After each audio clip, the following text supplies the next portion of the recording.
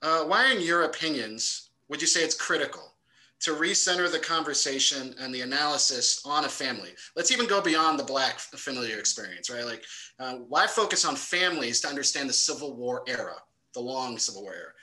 Because, Amy, your first book, I think, which is very important, also moves beyond, it's looking at the white family. But what, if we were to add in what's happening with Native Americans, what's happening with immigrants, I think of Ryan Keating's, great work. I think of Christian Samato, like why those conversations and analyses important, would you say?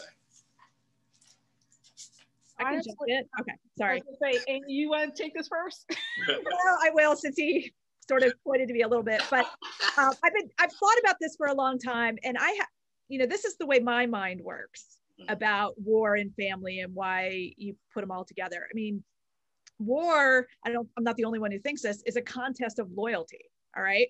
And people who fought in the Civil War or lived through it, died in it, they were not just loyal to political causes, they were loyal to spouses and children and, extended kin and so forth. And I think that's the central drama of the war, is the way in which people, sometimes are able to kind of bring those loyalties together and they align, but very often they collide.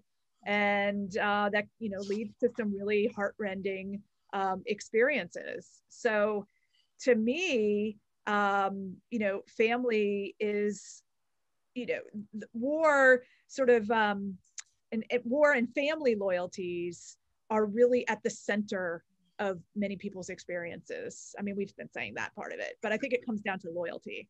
Right. That's a great point. I also think about Black families who, and especially in rural Pennsylvania and Philadelphia, who want to enlist, but they can't. Right. So it's the denial of the national family. So they have individual loyalties, individual patriotism, but in the national family, they're rejected. So there being that family drama, how it plays out. And I think the family too, for teaching purposes, my students understand the family unit. Right. And I have taught at areas where the military has been strong. So when I was at Elizabeth City State University, 85% of my students were military families.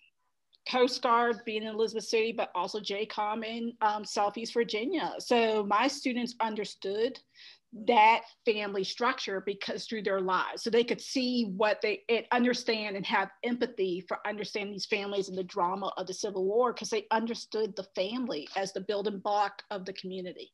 Right. That's a great point. Yeah, that's a really great point.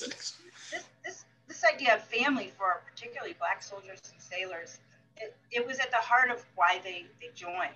Even if they told their families they were joining to help end slavery, or they were joining because they believed in defending the Union. And they write home about this, that they're fighting for Uncle Sam, that they believe in their country. Right. They're fighting for a somewhat normal paycheck or pay. Obviously, we know it didn't happen that way, but the idea that there would be pay or a bounty. Right.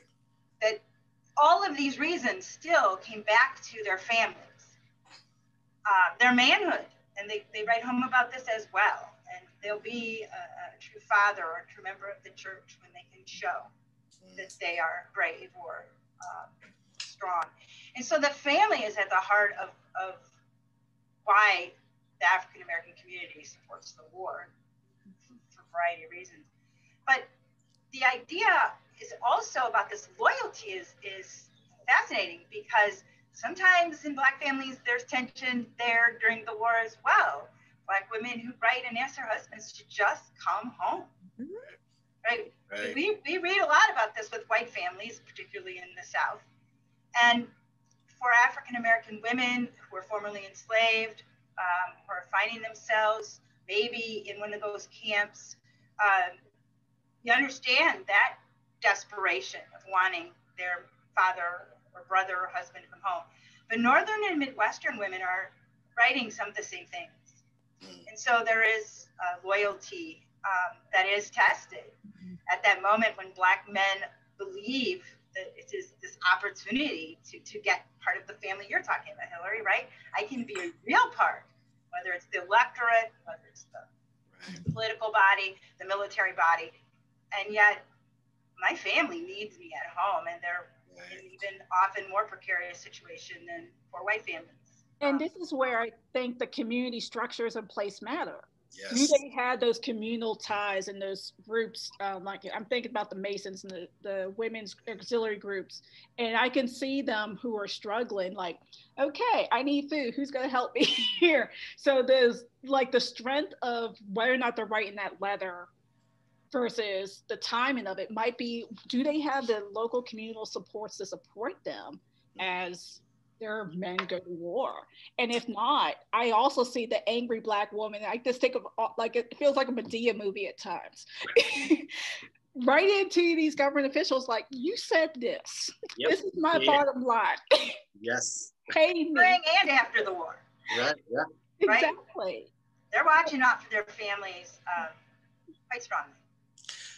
I mean, this is, I think you all raised some phenomenal points. Like, for me, when the conversation becomes about the family, my thought immediately went to the cult of mourning, right? Like Drew Gilpin Faust, for example. Like, we need to understand what these people are mourning about, right? That these families are mourning the loss of these various individuals in depending on the length of time and how they do it. Like, it's all still trying to focus on the impact on a family. And obviously there are differences depending on class, race, and even place, which is really important.